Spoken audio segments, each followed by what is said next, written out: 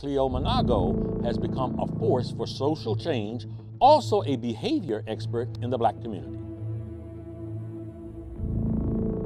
Down the street, there's a bunch of police likely surrounding a black male. It's kind of a daily thing for them to be in our community in those numbers.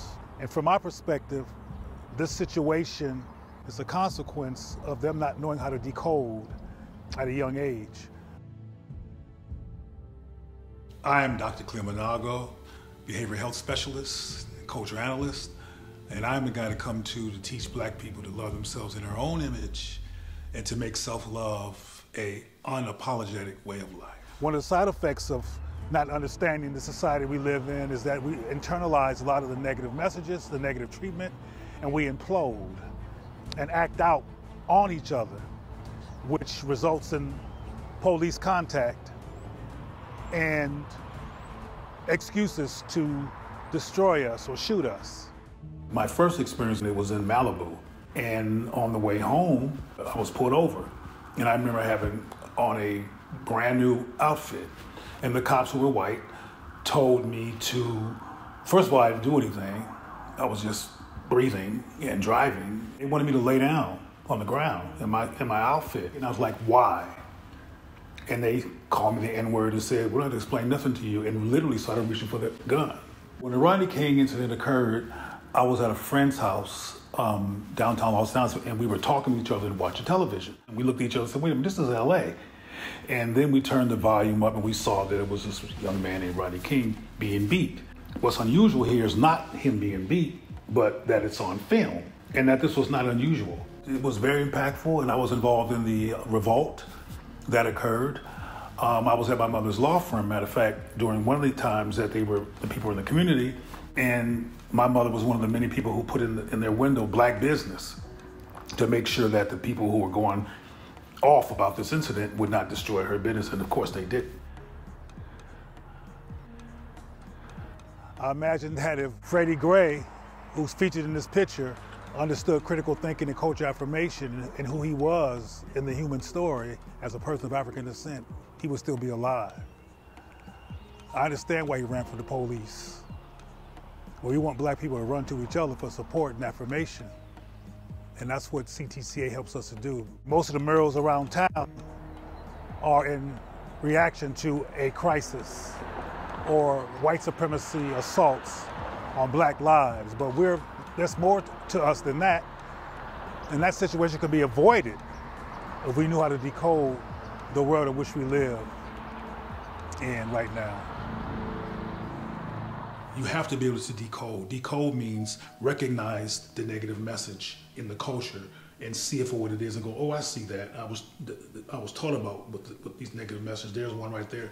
I see it. I'm not going to internalize it. I can give you one example that we use in our Watu Wajua program for children, which is a CTCA program for children. Watu Wajua means Children of the Sun in Swahili. We'll ask the children to bring their favorite magazines, make a list of their favorite movies, and to get to the point, the majority, there's exceptions to this. I want to make sure people know there's exceptions to what I'm getting ready to say. But in most cases, everything they bring glorifies whiteness. The cartoons they like, the Disney cartoons, the shows like Game of Thrones, etc.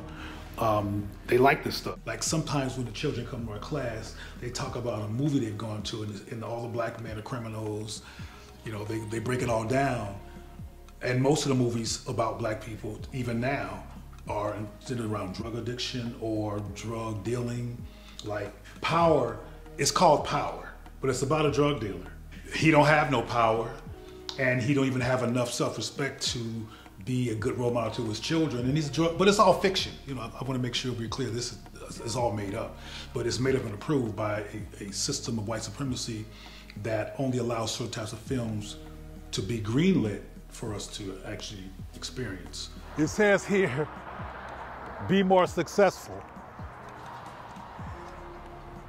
And it depicts property being built and a newscaster reporting on a property being built. I can see why they would say that's powerful, but what's powerful is being able to have critical race theory or critical race fact, in my opinion, in our schools. There's a lot of stuff that children find out through us getting them to actually examine what they have. We don't tell people what to do. We just bring the stuff, and it's already done in terms of what's in these images and in the magazines that they bring, is that they're not affirmed. And one of the questions we ask the young people, what in this stuff teaches you to love yourself and that reveals your beauty and your relevance in the human story? And typically don't find that, and that's a revelation for them. When their parents are in the class, it's a revelation for them too, that they didn't have enough insight to create a safety net for Black love and self-love for their children. So it becomes a really good process for them. But I'm giving an example of some of the exercises that we do with adults as well to break the trance. One of the words that we use among many that are problematic is the word fair skin. The implication is that the other skin is unfair. It is unconscious. Interestingly enough, some of the answers to our challenges are also written here. It says seek knowledge. It doesn't tell you what knowledge specifically to seek. I came from a dysfunctional family where I witnessed abuse, anti-Black behavior. Now, what I'm calling anti-Black behavior, you or maybe many others may not see it as anti-Black behavior, but it is. The N-word is anti-Black behavior. There was a lot of talk around skin color, dark, light, so-called colorism. And people treated differently in the family based on their shade. I was one of the dark kids, if you will, and I was witnessing this strange discrimination within my family. I was watching this stuff with a critical eye, and I couldn't normalize it. I couldn't normalize the implications was that people who looked more like me were less valuable than the people who looked less like me but more closer to white. I didn't realize this relationship to whiteness until later, but I could tell that something was going on that was based on how I looked. Power of the people. I think that's an interesting way of describing this mural because it doesn't depict power, it depicts victimization. It depicts defense against a group of people that's no better than we are, who are not superior to us, but the implications based on their messaging is that we are inferior, and it's a myth. One of the things that the CTCA model successfully deconstructs is the myth of white supremacy and the resulting anti-Black implications that come out of it. We lived in Buffalo, New York for a short time, and Buffalo, New York is very cold and all that stuff. But anyway, one day, I had a friend named Michael who was white, and Michael lived in the next street. The reason we were friends was because we used to walk home in the same direction after school. One day, which was always the norm when I went to his house, I wasn't allowed in. And when he came to our house, he could go to the refrigerator, he could do whatever he wanted to do. That didn't become clear to my parents until I came home after a snowstorm, in which I had to wait outside his house. And I had my eyebrows were white and everything was white. And when I walked in, my family could tell something was wrong. And they said, why are you freezing like that? And I was hesitant because I could tell instinctively that something was going to happen if I told them what was going on. Like they might not let me play with Michael anymore. So I told them, and they looked at each other, and all they said was, you can't go over there anymore.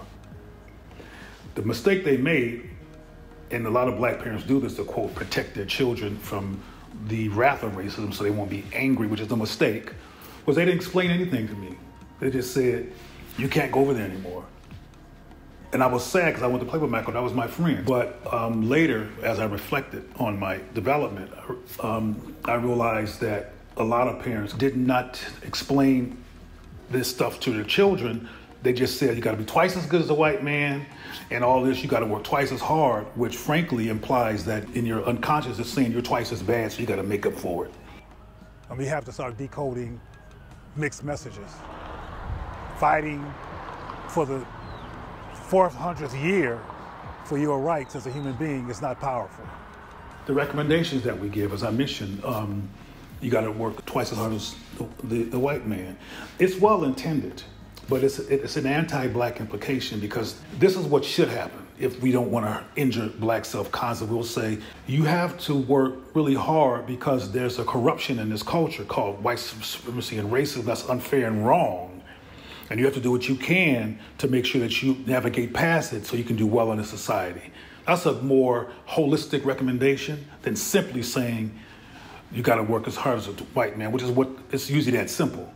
We are taught to not value black, and we look at black as a problematic way of being, a painful way of being, and we're constantly trying to compensate for that by trying to do things that are more like white people. What we need to understand is that this is not necessary, and it can be reversed. And there's a behavior change model that I developed called CTCA, which stands for Critical Thinking and Culture Affirmation, which is a collection of exercises, activities, interviews, trigger questions, group work, and all types of different interfaces that teaches black people to come out of the trance. If you give somebody good recommendations or good advice on what they should do, if they're in the trance, they may or may not behaviorize your recommendation, even if it's the best thing for them, because they're too behaviorally disoriented or emotionally disoriented to actually take the advice you're having, even though it's the best thing that they should get. So what I do with my work before you get to the good advice or the recommendations is break the trance. Getting out of trauma trance is a process. If I give you a great recommendation and you're in the trance, like, for example, you should love yourself. That sounds good on the surface, right? But if you haven't done the work toward loving yourself, you might go, okay, all right, I'll go do it. But you don't even know you don't like yourself. So how are you gonna go do self-love work if you don't know about the elements that have led you into questioning your worth as a black person? One of the things that being healed from trauma trance gives you the ability to do is really be in your body. Really be powerful and self-loving as a way of being in this society. First, we learn the normal things in the environment that implies that we're not valuable. And the people who are participating in the program bring in stuff that's part of their lives. And then once they realize there's an issue based on their own recognition, we go into why. Why is it like this? The bottom line is that you have to not be in the trance. That's the first thing. And you have to be able to decode all of the implications that imply that you're of lesser value. But a lot of people don't know that. And then they learned about the corruption that I mentioned earlier. That was when I was a child. It would have been helpful if my parents would have told me why I couldn't play with Mike instead of saying don't play with him anymore. They would have told me that because there's this thing called racism and white supremacy, which is wrong and corrupt. It's not you, baby, that's wrong and corrupt. I love you. It's not you. It's the society that has these corruptions in it that I want you to recognize, because they don't know how beautiful and how great you are, but I do, and I'm letting you know. And I want you to know how to recognize the lies and implications of the culture. So part of being out of the trance and being pro-black is to unlearn a lot of the implications. For example, when we hear the terms pro-black, we go right to anti-white. Like the opposite of pro-black is anti-white. No, the opposite of pro-black is anti-black. Either pro-abortion or anti-abortion, not pro-abortion or anti-chicken. Liberation looks like self-love. Liberation looks like being able to codify or decode the implications in the culture, in the languages in the culture that implies that something is wrong with you.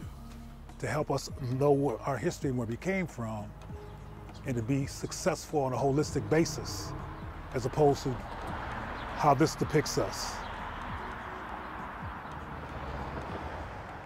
All these are white supremacist systems. Liberation means that you have the capacity, without question and without second guessing, to love yourself in your own image and walk with both feet solid and be very comfortable in that.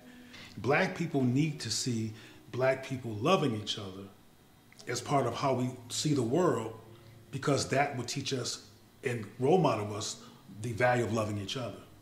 It's very difficult to find a black love story that's not a comedy in popular culture. When you are clear and you're out of the trance, you're liberated from that, and your life will be liberated, but not without challenge. Being pro-black in an anti-black society is not a free ride.